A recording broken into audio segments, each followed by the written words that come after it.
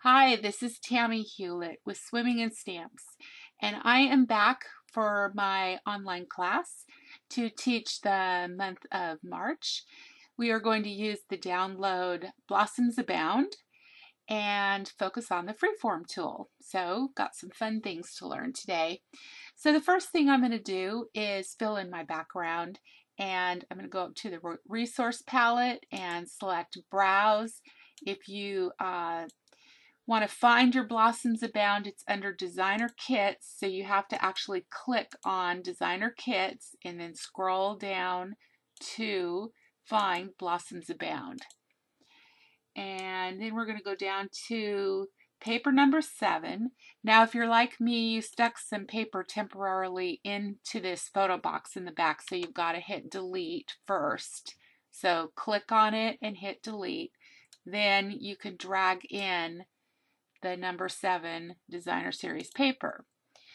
Okay, so now that that's done, make sure that your mat is correct on your inside piece of paper.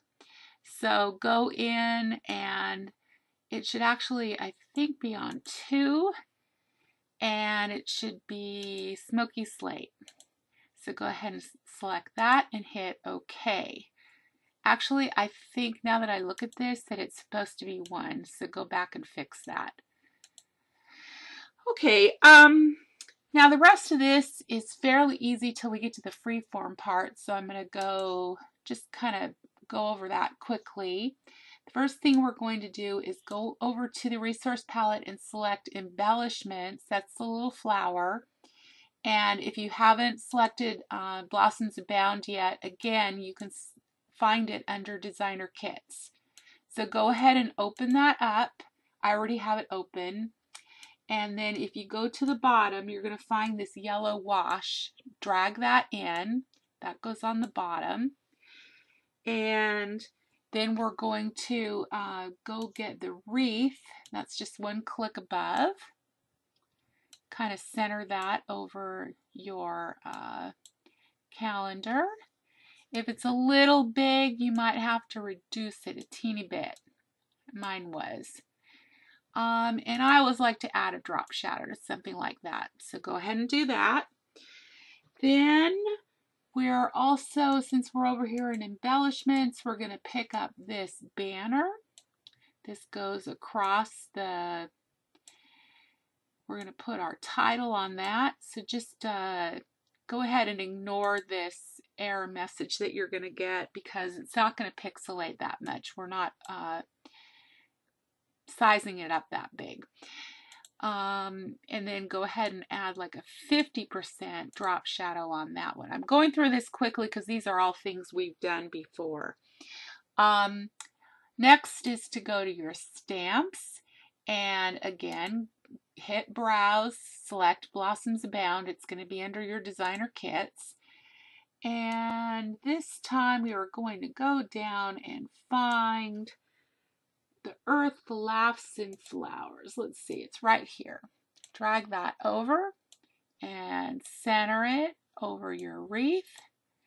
And we're going to color this. So the way you do that is come over to the Design Center and select Coloring Tool. That'll bring up this menu, and you're going to want to increase, hit the zoom plus so that you can increase it and kind of see what you're doing.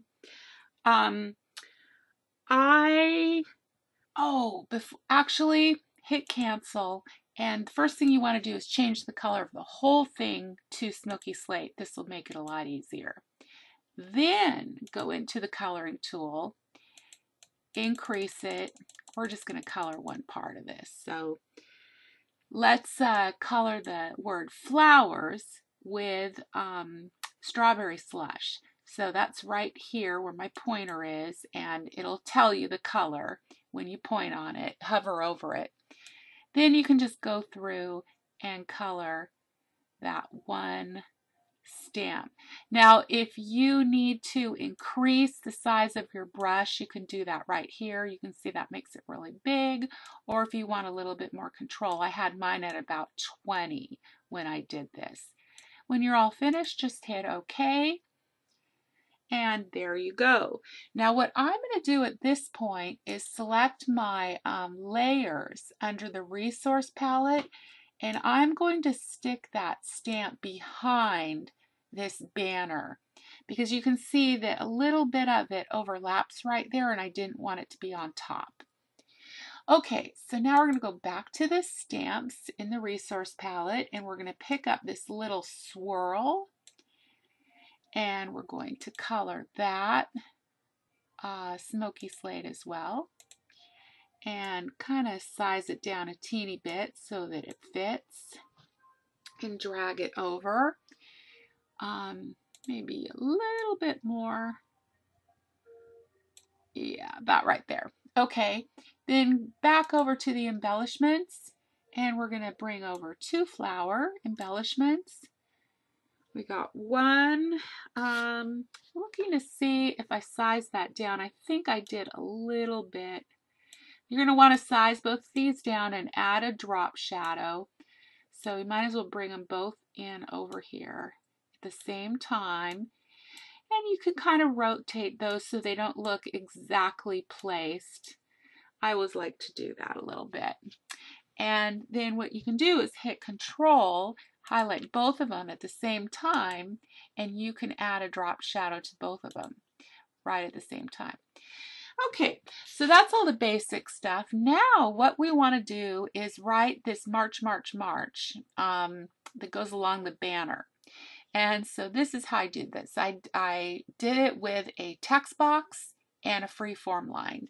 So go over to Freeform under the Design Center and click on Add a Line. Then you'll get this pop-up menu and you're going to want to highlight it first so it knows what you're talking about, and then click Starter Lines. So we want to find something that's kind of shaped like this. So a little bit of a wave. So I went with this one, Wave 1. Now we're going to have to do a little bit of tweaking because obviously this line is waving way too much. So I'm just going to move these little points until I get to the line that I want. And you may need to do a little manipulating on this. It might take a little bit of work, but it's just a matter of playing around a little bit. So I think what I want is for it to start. Let's see, I'm kind of watching this as I'm doing this, trying to mimic the shape. And if you finish and you don't like it, you can easily go back and correct it. So let's just hit OK at that point and then kind of size it down and put it over the banner and see how close we got. Now it's still dipping a little too much, so what I'm going to do is double click on it so I can keep manipulating it a little bit more. So I want it to be a lot shallower, and you just kind of keep playing until you get it right. So let's try it again. That's getting a little closer because what I want it to do is go right along the bottom of this. So I'm going to dip this down a little bit, look again. Okay, now I want this to come down. And you can see I'm getting closer and closer to what I want. And when you're finally happy, I'm just going to stop at this point, but you can see what I'm going to do so that eventually you want it to go right along the bottom of this banner. So that's the hard part, the manipulating. All right, next thing I'm going to do is add a text box. So I'm going to hit text and add a text box. And I'm just going to type in March 3 times. And highlight it and go over to alignment and select center, and then I'm going to select a font. It's Jonda Happy Day.